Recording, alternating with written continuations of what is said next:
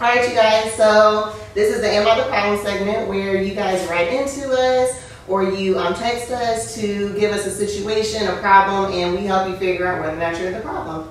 You can email us at thejustcastpodcast@gmail.com or text us at 678-829-7713. Alright, so this one's a doozy. That's long. No, this is like multiple together. Okay. Alright. Hey ladies, I already know I'm not the problem, but for shits and giggles, hear me out.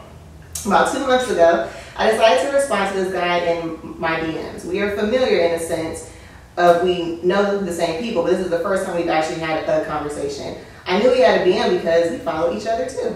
When conversation started to get more lengthy, he told me that he was in a situationship, really just taking care of his responsibilities, but romantically he has checked out from his BM. As time has gone on, we've talked for hours on the phone daily, linked up for cute dates, and honestly, the chemistry is undeniable. One night, after the cups had run over with Don Julio, he confessed that his situationship was actually a marriage, less than a year old.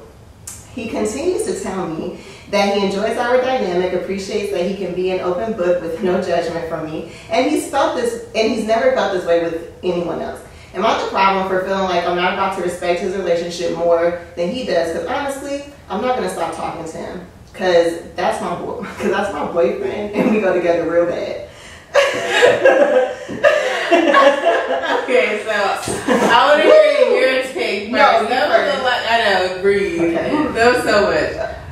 Okay, no, I don't think I don't know how anyone could respect something more than someone else does. You know the saying, like, you teach people how to treat you. So if you don't think you're pretty, no one else is going to think you're pretty. If you don't think you're deserving, no one else will. If you don't think you should have money, you're never going to get money. Like, so if you don't respect your situation, marriage, why? Okay. What do you think? So, as a woman with a husband, shit like this makes me like twitch a little bit because it's like it kind of hits a spot initially because it's like you want to hope that like it's girl power and I'm not about to interfere with that woman's marriage. But at the end of the day, like you said, if you're not respecting it, then I'm not obligated to, and I'm also not obligated to tell Shorty, so I'm not going to nobody as a woman. That's crazy. But I also feel like, I don't know, like I feel like that it's a little shaky. If a dude gonna cheat, like he gonna cheat regardless. So even if it wasn't with, like it's gonna be some real shady shit going on. You can't stop nobody from doing what they want to do. That's why I'd rather see what you want to do so I can know how to move with you.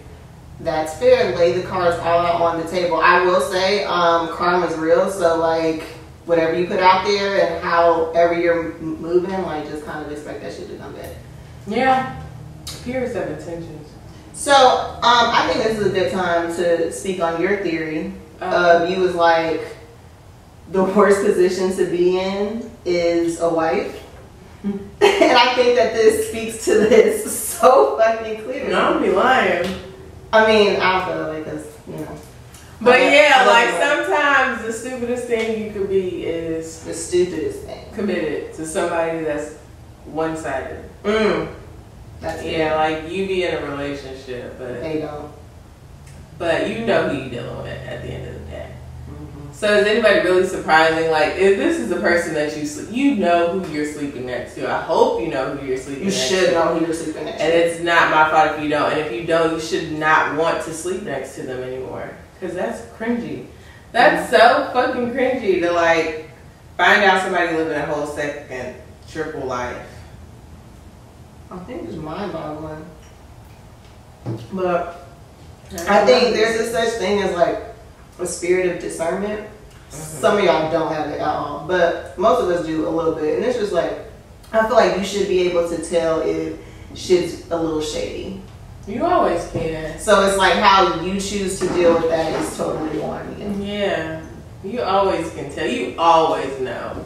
It's always obvious that some shit is not where it's supposed to be. Just the energy don't be right. We just not flowing. We not connecting. We not seeing eye to eye here. So who's the problem? Both. Everybody's problem. All three. Yeah, all parties involved. Everybody. All parties involved. Everyone's problem. But I mean, yeah, we'll see what happens with that. I also feel like, where are you going? Like, I think in situations like this, I think it's also important to know, like, what do you hope to gain from this? Because, like, some people will be like, oh, like, I want to take him from his wife, or he's telling me these things and we're going to run off and get married together, or whatever the fuck. And it's just like, is that really realistic? No. And then if it is, like, would you ever feel comfortable? Because how you get him is how you lose them, right? Exactly. Mm-hmm. So, yeah, men never leave. Like, never. never. You have to be the scummiest bitch. Like, they don't leave. They make threats. They cheat. They be 1 foot in, 1 foot out, but they don't leave. So, I would never assume a man is gonna leave. They say a man can't leave. It's like a man can tell you straight up, I am not happy. I don't want to be here. And the girl can be like, nigga, it's not over until I say it's over. But then as soon as the woman decides that she's done with it, like, it's done. Yeah. So I'm sorry, guys, that y'all have no say so. That's it's okay though. But you know what you get into. Hopefully everybody does. Everybody's grown. Everybody has like common sense. So everyone knows what they're getting into. Oh shit. I hope. Oh, you still never put those on there. I forgot. You got so caught up in the Am I the Problem.